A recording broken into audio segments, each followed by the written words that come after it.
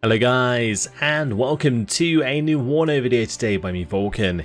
In this one I have for you a 2 versus 2 on 2 ways, and I'm going to be playing with the 24th Infantry Division. I'm going to be joined by Sather on my team today, who's going to be playing with the 2nd Infantry Division, and we're up against Taki and Latino Toro, who are playing with the 27th Guards Modestralki and the Berliner Gruppierung. You might notice that we have some usual suspects in the game. If you are wanting to get involved with some games, then make sure to come along to my stream. WARNO Wednesday is now a thing on my Twitch. I will be playing WARNO every Wednesday on my stream starting at 8 PM GMT +1 currently. When the clocks change, it will be GMT, so just bear that in mind. But this game today I wanted to share with you guys because it was an absolute bloodbath, an incredibly fun game to play, and today we're going to be seeing the best of the National Guard. So we're off, and as you can see I have got the National Guard scouts in the church. That does give them extra line of sight because they are at a higher elevation. I've got some Stingers moving up to deal with any early helicopter pushes. I've got a Bradley that's currently sitting on the road, but I'm going to let the engineers go first and get into position, followed by the military police leader. I noticed Taki's infantry getting into the edge of my town, so I am going to be unloading early just to make sure that I don't lose anything to launchers.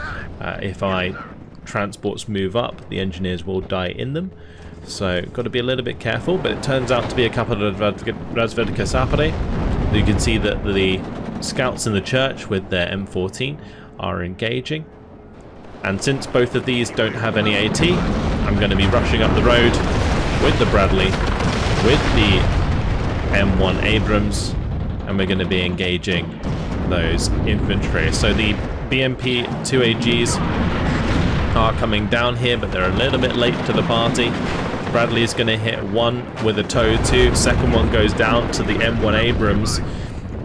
My fire team with the Dragon going to take out a third BMP 2. We're going to get an HGM onto the Strela 10M, and now Taki's BMP 2AG here is going to be able to take out one of my Bradleys, but the M3A1 going to land a TOW 2 on target, and all of Taki's initial push into my town on the right hand side gets absolutely evaporated by my forces. Because none of his recon had any AT, there was nothing to stop me from moving the M3A1 and the Abrams into an aggressive position there to really demolish those APCs as they came in after the fact.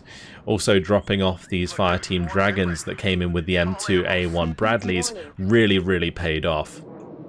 Meanwhile, in the centre, a Conquer's M did manage to pick off one of my M1 Abrams. A Chaparral trying to get 2 missiles on target there, but an almost impossible task, of course. But my poor Abrams utterly destroyed by the HGM, which I'm now going to bomb with my F4E Phantom 2.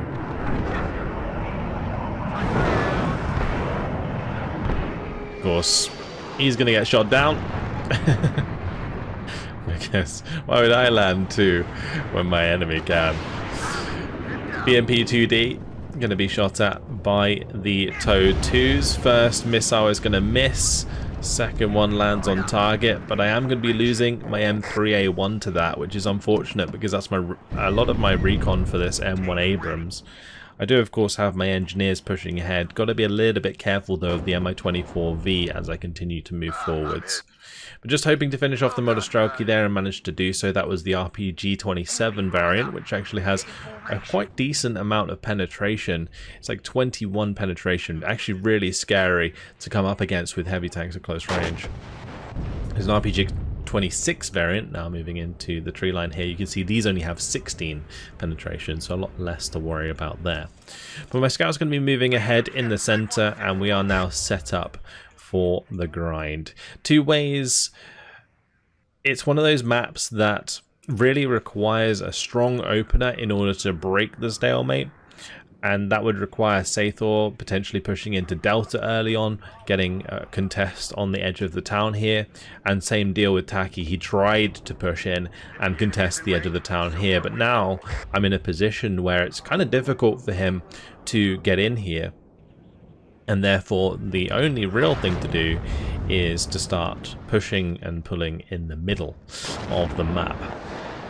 So M1 Abrams in position with the M1 IP providing leadership. Also the unit that's helping me contest the center of the sector here. But I do have a Strike Eagle on the way, as you can see, and that's going to be coming in for the T-80 BV. Unfortunately going to be losing line of sight there, but going to be changing the target to try and hit the Monostrelki. A little bit too late on my part, so it manages to miss the mark. Couldn't really turn the bombs in on time. Usually, if you'd had time in advance, you can see it does have 99% accuracy, so you're not really going to miss unless you personally make a mistake. M2A Bradley on the right, trying to deal with a transport coming in there, the MTLB. Meanwhile, Sathor up to his old games of moving a recon helicopter around the edge of the map to look for enemy FOBs. Now my M1 IP did engage the T-80B with the M1 Abrams. My M1 IP took a lot of damage, had to smoke and fall back, but the F-15 coming in there with the laser guided bomb. Boom goes the T-80B, and just in time for my infantry to arrive and start engaging the Monostrelki. Sathor here backing me up with some airmobile. You can also see the T-8 there coming in, and my Strike Eagle able to help shoot that down, so I don't even have to worry about enemy AT planes.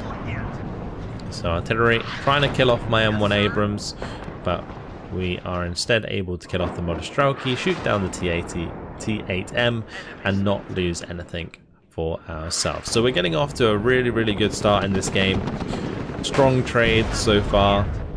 And that's only continuing in the center as we do remove the T-80, which would be the main threat for the M1 Abrams, and the engineers easily going to be able to deal with the enemy infantry at close range, because they do have the shock trait, which activates at very close ranges, I think about 120 meters to 160 meters, I think it is. And then they also have the satchel, which helps with a little bit extra damage, but that shock trait is the main thing that allows them to really beat the Monostrelki at close range. Two BTR ATs going down there. We are under fire a little bit from the NSV machine guns, but the Abrams going to be helping with a little bit of fire support as we keep going. Meanwhile, Taki's moving through with the MTLB. Actually, nothing my engineers can do about that, so it's a bit of a sticky situation for them. They can try and throw satchels all they like, but the MTLB will just shrug them off. Same deal on the left here, the BMP-2AG causing issues for the engineers as it fires both its autocannon and grenade launcher. So one nice thing about the 27th is their BMP-2s do come with grenade launchers on them, which makes them significantly more effective against enemy infantry. And poor T-80, well, poor engineers as a T-80BV also joins the fray. Taki knows that he's pretty safe there to engage with his tank, so the engineers are just going to have to take one for the team. Meanwhile, at the backside, the Ekate are going to be spotted by the Gazelle of Sathor. Not really much we can do to deal with those just yet, but he has managed to spot himself the field depot at least, so we'll be able to take that out at some point. But for now, just trying to make ground with the engineers, try and get into position where we can force the command that Taki is contesting with in the middle out of the sector. Latino Toro also has his own infantry here, as we can see. He's got some Wachschützen, he's got the Fallschirmjäger with the Metis there, and those HGMs trying to deal with the National Guard M1 Abrams. The Abrams, though, quite resilient to the Metis, just because the Metis only has 17 penetration and we've got 15 front armor, so we're only going to be taking a couple damage per shot, as you can see. Over time it will lower the cohesion, but we've got plenty of time to react to that HGM should it become a bit much. Meanwhile, I'm going to be bringing up an Apache and a Kiowa. So I've got the Kiowa, this is the one with the rockets on it. some small rocket pods. So 14 rockets. But the main thing for this is the exceptional optics, which allows the Apache to spot targets and kill them very effectively with the Hellfire and its own rockets. Meanwhile, Mi-24V has now come over with the Kokon missile. I'm going to try and move up my chaparrals to take it out whilst I reverse the M1 Abrams. It's a little bit risky moving forwards the chaparrals without support in front of them, but definitely worth if I'm able to shoot down those scary helicopters. So one goes down, Mi-24K going to be sitting in the air, but I don't want to move and overextend with the chaparrals too far, just because they are kind of vulnerable to being one-shot by enemy tanks. And as we can see, Latino Toro has now brought in a T-80B to the center, as well as a Strela 10M that my Apache and Kiowa are going to have to be worried about. The M1 Abrams now engaging Motostrelki. You can see artillery now coming in onto the BMP-2D here. It's going to be Sathor and his M107A2s. These are the 176mm big guns that the first get. Actually very, very nice artillery pieces. Also brought up a couple of engineers on the right hand side here with flash launchers, as you can see. Ideally, I should have a unit that has an AT launcher with those, just so that the same thing that happened to my engineers doesn't happen to the engineers with the flash launchers. But I do have a TOW-2 now coming up and taking position where the Fireteam Dragon is. Meanwhile, I'm going to be shifting over my air to the right hand side, get these helicopters into a position where they can maybe break down the BMPs in this position. I do still need to be careful of enemy anti-air.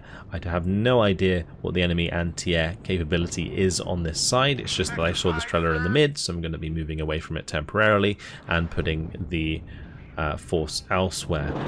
We are going to be spotting that unit back there just briefly. Got to be careful about that because it looked like a Apache trying to get Hellfire on target of that BMP-2 though. As long as I can kind of keep at range, I shouldn't have to worry too much. This is when I realised my Kiowa gets shot down, and that is because there was some AA that snuck all the way around the edge. So Taki here getting some AA into my back line, which is kind of rough for me to deal with because anytime I'm flying an aircraft over this side, we're going to get shot at very early, and that means that the planes might get hit and fall back before they even drop their strike, which would be really, really bad. So I've got to go and deal with that. Meanwhile, bringing up a couple of the military police to the center. Now, military police, don't sleep on these. They are incredibly strong. They not only help with the negative traits, the reserve trait that National Guard units get, but they furthermore increase suppression regeneration. So units recover from suppression faster when a military police unit is nearby, and you can tell units that are affected by this by the shield icon. And this is a super strong thing to have, even with units that aren't reserve units. So in this case we have the unsteady trait, the reservists trait, and the military police unit, what it does is removes the unsteady trait from nearby units, but also, as I mentioned, grants a suppression regeneration bonus, and that is really strong for if you want to take an engagement, back out, and then go back in. It's not necessarily going to make your unit stronger, but it allows them to recover faster, and that in itself is an extremely strong thing to have. And this military police unit definitely gets too far ahead of itself, so we are going to be losing that one pretty fast indeed. Bradley is going to be trying its best to get TOW-2s on target as the T-80BV engages at range. I'm now going to be pushing forwards a little bit with the M1 Abrams and trying to get the other Bradley on target with the TOW-2. This Bradley is going to peek out at close range and get a shot on target, so that was really good. TOW-2 is going to hit the mark as well, so we're in a really good position here to kill this off, as long as he doesn't get to smoke in time, and with the stun, he does not. Bombing strike coming in there from the Tornado GR1. Nice bombing strike onto the ATGM units. And now I've got an Eagle coming in, looking for the bomb onto the Strela. We do manage to take out the Strela, but there's more than just the Strela there for AA, and I am unfortunately going to be losing one of those very expensive strike Eagles. You can see the missile flying out of that tree line. It's because of the Tor, so I've got to be careful of the Tor moving forwards. And I believe in my deck I didn't really have any like seed as far as I'm aware, so no way to really shut that down unless I start to arty them. So the Abrams now going to be engaging the T-80Bs in the center, and you can see the concentration of units here really starting to ramp up. Chaparral's going to be firing at the Mi-8, taking that out. M1 Abrams takes a hit to the face, forced back in the tree lane on the right hand side. The RPG-26 not going to be scary to the front armor of the M1 Abrams, so we're able to just overwhelm the infantry a little bit there. M3A1 Bradley manages to get a TOW2 on target. One of the T-80Bs goes down as well.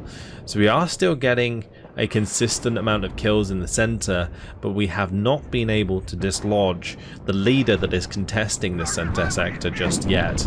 And that is what is causing this to be very difficult to deal with. But a nice critical hit there by the TOW2 from the Bradley in order to get the kill onto a second T-80B.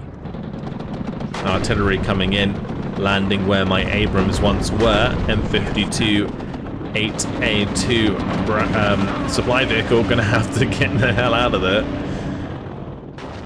We managed to clean up the Zapariapio, managed to kill off the Modostrauki, and now we just got to try and make as much ground as possible, take out the BMP-1P. Unfortunately, one of my Abrams does go down due to the HGMs in this building, and it's probably just the Meta squad that's still sitting there. Meanwhile, enemy artillery still coming in, hitting Sathor's tracked rapier, and lucky to survive. But because we're in the valley here, the Apache's actually in a really good spot. It's able to support at very close range in this very small area at which can actually fire at us. Another tool that the Berliner Gruppierung gets access to is indeed the Bolletino. Thankfully, I had already fallen back my Abrams, otherwise I would have been in big trouble there. And unfortunately, Sathor does lose a couple of units of infantry, but the majority of my units survive unscathed from the Buratino at least. And meanwhile, my M52 is going to be zooming back to the fob that Sathor has. Actually, I think I was selling that one. But more Abrams now on the way. You can see I've got 4 more on the way. These Abrams are incredibly cheap, and when I'm concentrating on micro, I'm building up a lot of points, like I'm floating a lot of points. And then I realize all of a sudden, you know, I've got 600 plus points to spend. But because Abrams only cost 175 points in this division, you can get a lot of them. So you can see me there bringing in a ton all at once. And now we are continuing to make a push in the middle. So Bradley's a little bit of exposed to the Mi-24, not any AA close enough just yet. I am moving up the chaparrals, they're just a little bit late to the party. Meanwhile, M1IP is going to be engaging the BMP-1Ps on the road that have been brought in to reinforce. I do have to be a little bit careful of Latino Toro's Moschützen at close range, but I have to be even more careful of the T-8M. And the chaparrals here are going to be able to shoot it down. And you can see that all of my Abrams there smoking off so they avoid being shot at by those HGMs. My Apache coming over to help with the Saperi, whilst also firing off the Hellfire there, hitting the T-80BV really hard. And now the Tor is engaging. You can see those missiles coming out. And the Apache is going to get shot down, unfortunately. 65% accuracy the Tor has. T-80 there really nearly took that out. Su-22 coming in for the rocket strike onto the M1IP. It's going to make me fall that back as it gets stunned. And these 2 Abrams are very low on health. I'm trying to get them out of there without losing them. If I can bring them back and fix them up after the damage that we've dealt, that would be absolutely huge. So just trying to make that happen. Su-22 coming around for a second run. Almost crashes into the track for Apia as it goes down. Meanwhile, military police moving across the open. You can see that due to our push there into the backside of that sector, we are now at a +3. We've managed to fully secure this after forcing the enemy to remove their leader. Meanwhile, on the right, things were pretty chill. I brought up a few units on the flank here just to make sure that I wasn't getting my reinforcements cut off at least.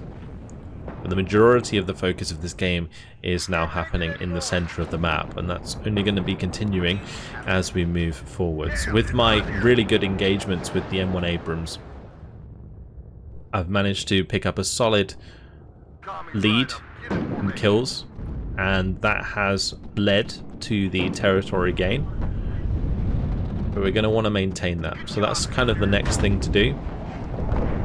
I need to get myself into a good position. I need to fix up these M1 Abrams. You can see that one of them has made it back to supply that I've now brought in. 2 more M54s have arrived. Artillery is coming in for the M3A1 Bradley, but we're able to dodge that in good time. Missiles coming forward from the Chaparral there do manage to shoot down the Mi-24V. So we're looking like we're in a very good position as we continue to take out both another BMP-2AG and the Monostrogi RPD-27 here. An absolute bloodbath as the M1s move forwards. Chaparral now trying to take down the Mi-24K as well. Unfortunately, missing all but one of those missiles. And this Chaparral missing as well. Sad times. So now I'm pushing very aggressively. Main reason being is I want to get into a position where we can defend this road and this road at the same time from this heavy cover. So I'm getting really far up. We managed to kill the Mi-24 finally. I want to get rid of this BTR-80, and we are going to be trying our best to kill that off, but now I'm getting hit from tanks in this tree line. We're getting hit from tanks on the main road. I'm going to lose 2 Abrams there. We get hit by another one here, and that's 2 Abrams down very quickly. The infantry on this left hand side really not helping out, and it seems that I may have overextended. Without recon infantry or even just infantry moving ahead of my tanks there, I left myself very vulnerable to those ambushes, and that obviously paid off for our opponents. So a little bit of a mistake on my part, allowing the Abrams to be so aggressive in the center, but just look at the smoke as all of these units have been destroyed. We've even got the wreck of the Hind there on the road, the Mi-8. Currently though, just trying to be careful not to lose my tanks to the T-80 BVK.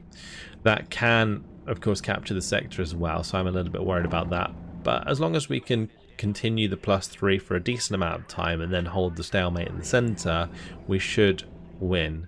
Meanwhile, Taythort chilling on the left hand side, trying his best to provide artillery support in the center. But more T-80 BVs on the way, and having lost so many of my M1 Abrams, I've kind of put myself in a little bit of a hole. I lost pretty much the majority of the advantage that I had in numbers and points worth of units.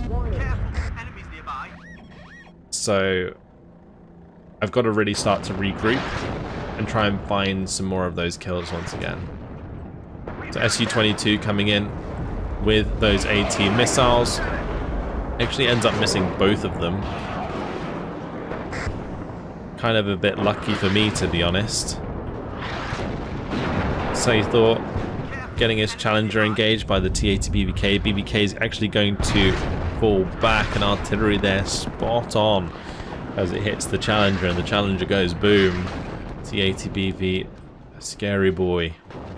So these T-80 BVs, they've got 17 front armor and 19 penetration. My M1 Abrams, they only have 15 front armor and 17 penetration. So I've got to be significantly closer to those T-80 BVs in order to be effective. And that's why you can see that these longer range engagements are really not going in my favor. And all the while we are being harassed by artillery, which is making it really, really difficult for me to position effectively. And the main reason that artillery is effective is because they still have recon and infantry nearby. You can see the VulcanHDGaming squad still in that building, and we've also got infantry that's hanging out in this tree line.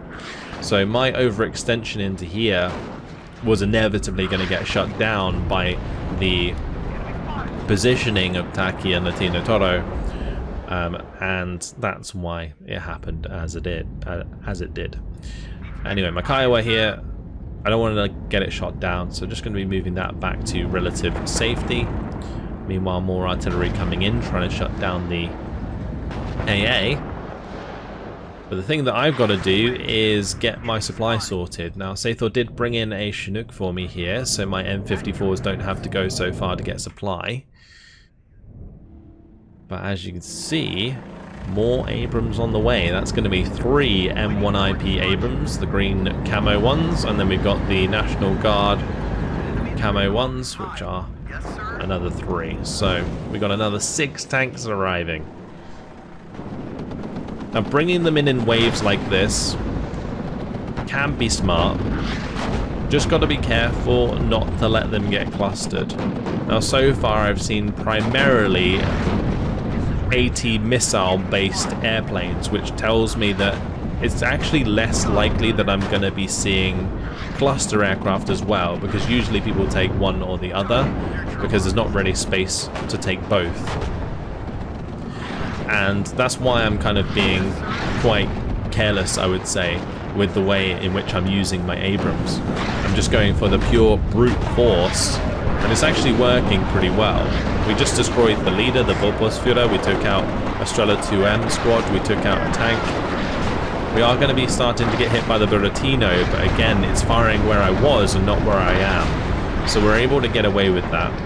Now, these M1IPs, they have better front armor than the M1s, so I am able to be a little bit more aggressive, but got to be careful, of course, of the T-ATBVs, as there is a number of them.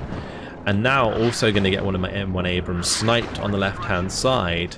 I thought I was safe there, but the scout's going to reveal that there is the T-ATB that likely hit that ATGM into the side of one of my Abrams. So, as you can see, the destruction does not stop. There's another turret of the Abrams just gone flying as the ATGM blew that sky high. I know it's, I guess, kind of technically unrealistic that an Abrams turret would blow off like that because the ammo's technically in the turret, but it looks cool, okay? That's just if I actually was zoomed in there, you'd see it go flying, and it looks really cool. Anyway, Bedford's going to be helping fix up my tanks. I've now brought up my own M35 supply trucks as well, as we want to keep these tanks topped off. And those are going to be a lot faster at zooming backwards and forwards to the Chinook. That's why I ended up selling the M58s quite a lot. And in this case, well, these two are obviously back at the field supply point getting resupplied. I've also now brought in an MLRS, the M270. That missile strike will help us secure the backside of the sector here. And if we can keep hitting that, maybe we can force him to remove his leader, although it's most likely going to be a T-80 leader, which is very, very tough for us to destroy with artillery, especially if he manages to move it every time the artillery is coming in. And my M35 supply here gets caught out by the artillery. Going to immediately move away from the location of that artillery. M1 IPs now engaging the T-ATBV, managing to get some good shots in there, but unfortunately losing a M2A1 Bradley in the process as my Fireteam Dragon does dismount.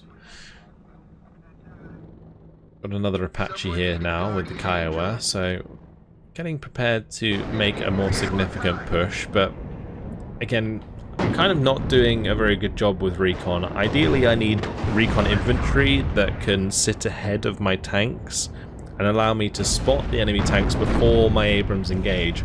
If I allow them to shoot first, I'm always going to lose.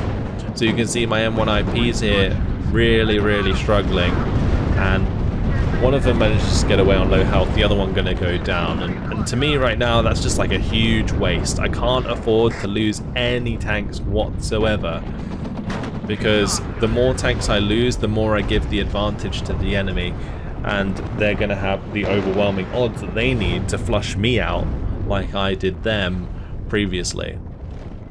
So I'm gonna lose a leader there, the M1 IP leader. This M1 Abrams is also extremely low on health with artillery coming in. Not a place it wants to be.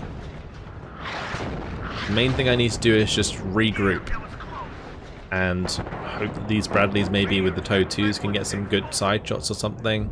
In this case though, the T-80 going to be able to get away with it. So Wachschützen of Latino Toro controlling well on the left hand side. In the center, things back to the stalemate, but the advantage that I got from pushing them out of the middle sector briefly is still in our favor. So 649 team score to 138 with 9 minutes now left on the clock. So really just hoping to hold on to that advantage, try and get some more kills back in my favor in the process, just so that they don't have the overwhelming numbers that they need to make a significant enough push to push us out entirely. Sathor are going to be coming in here with some more bombing strikes. You can see the two Tors back there, their missiles flying up and then out. Jaguar unfortunately going to get hit and crashes right into the side of the mountain. Two tornadoes managing to get away with that one though. Bradley getting hit hard by enemy artillery. Time to fall back as more artillery is now coming in from that left side. You might be wondering, like, why aren't I using counter battery? Well, it's not really that cost efficient in this point to use artillery. The way that I'm kind of viewing this right now is if I can use my supply to fix my tanks and he's using his supply to damage my tanks, then we're kind of balanced out in that regard. So that's kind of what I'm going with right now. And I also of course have the M270 that's going to be focusing primarily on supporting my pushes rather than counter battery as well. But I've brought up a bunch of Bradleys, and these TOW 2s can be extremely cost efficient at taking out T-80Bs and T-80BVs. I've also got 4 Fireteam Dragons that have dismounted from those Bradleys. One of the Bradleys did go down already, but this is going to put significant pressure onto the T-80s in the center, which is exactly what we need. And if we can find some kills, that would be fantastic. Artillery now also coming in. Definitely going to help with that. One of my Abrams is going to have to fall back. Cluster strikes from Sathor. Actually going to be quite nice there. Manages to get away with one of his Jaguars. One of them did go down, however, but definitely took a tank with it. But yeah, now the infantry going first, which is the way that we want to do it for sure. All those HGMs now flying towards this BMP-2.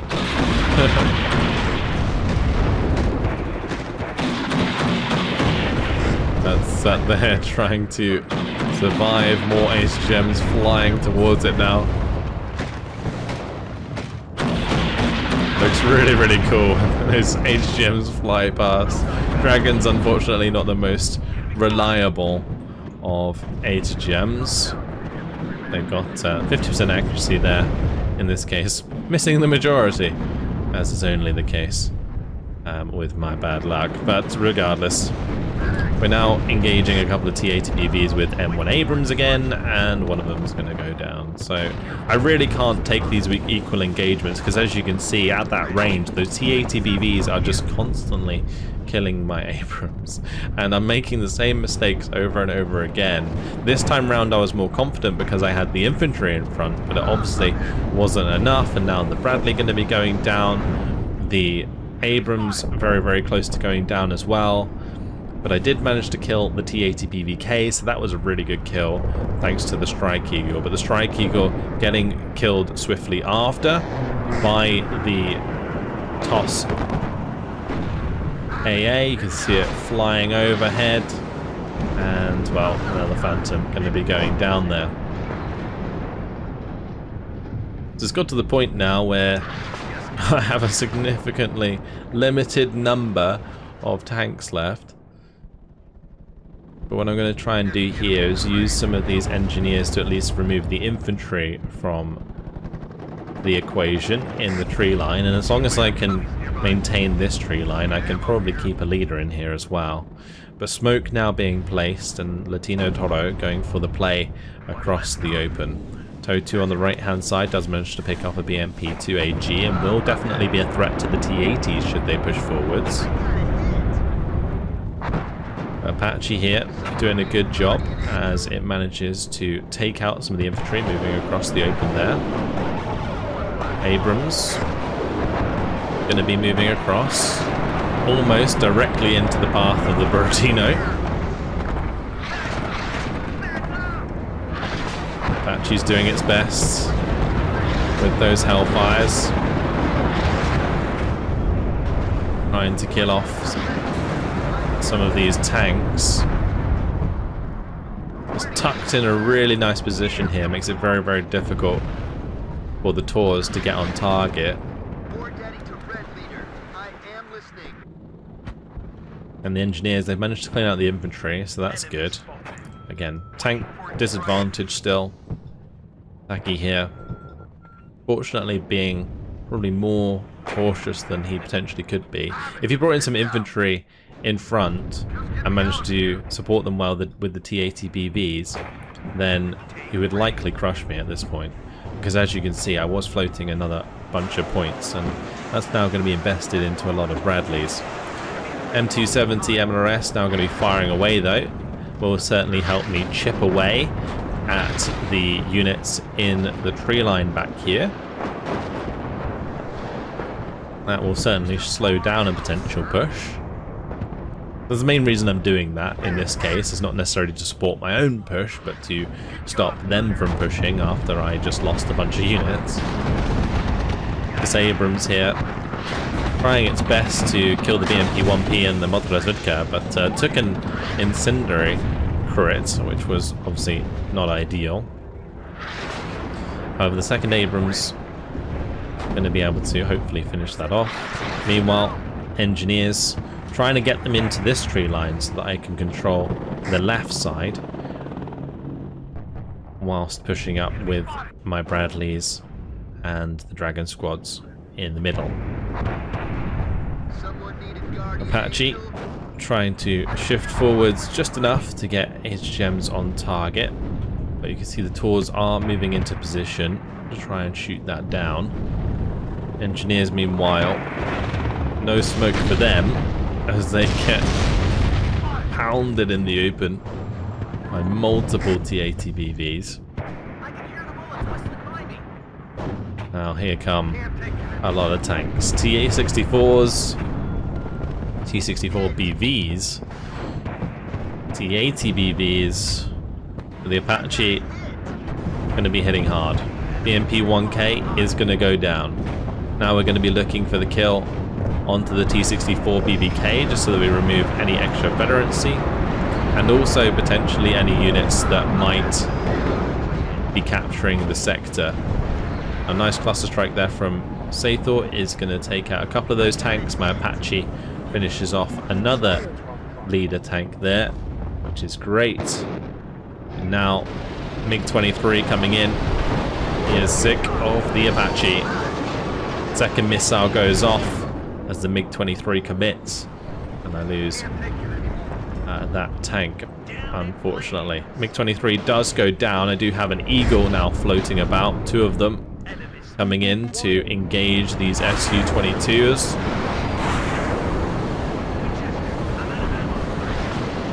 MiG-29 does get on the tail of my Eagle though. Shoots it down. There's too many aircraft here. Overwhelms my anti-air. I don't have that many tanks left at this point, so not too much targets for the Su-22AT and Su-22 cluster, but it was at this point that I was kind of surprised that they had so much cluster, because there were certainly times before when it would have been very useful. Regardless, that's going to be game, because they have now run out of time, and we're going to take the victory. But after the full 40 minutes, you can see it was, as I mentioned at the start, an absolute bloodbath. 7,365 kills to 6,985 losses. Definitely a really, really fun engagement in the center there as we were pushing backwards and forwards against each other. I definitely overextended at that one point with a bunch of my tanks just getting absolutely evaporated because I had no infantry support for them or recon. Really big mistake, and I think this game makes a good point about making sure that you support your armor properly. You can't just attack your armor forwards and hope not to get killed, because against a good player they're going to set up those traps, and Taki and Latino Toro had tanks sort of sat in ambush positions ready for me because they saw me coming with their own infantry that was sat on the side there. The Fallschirmjäger Metis squad in that building I don't think even went down for a very, very long time, if at all. So whilst my tanks definitely traded well before that point, afterwards we kind of got stuck in a situation where they had as many T-80BVs and T-80s as I had M1 Abrams, and that is not a situation you want to be in with this division. With this division, it's all about having overwhelming numbers advantage, using the cheaper National Guard units. And in this case, I kind of threw away that advantage, but we managed to hold on to the center thanks to just like bogging it down with even more units and artillery. But yeah, really, really fun game. Nice and spectacular in the middle. Hopefully you guys enjoyed it. Thank you very much for watching, and I'll see you in the next video. Goodbye.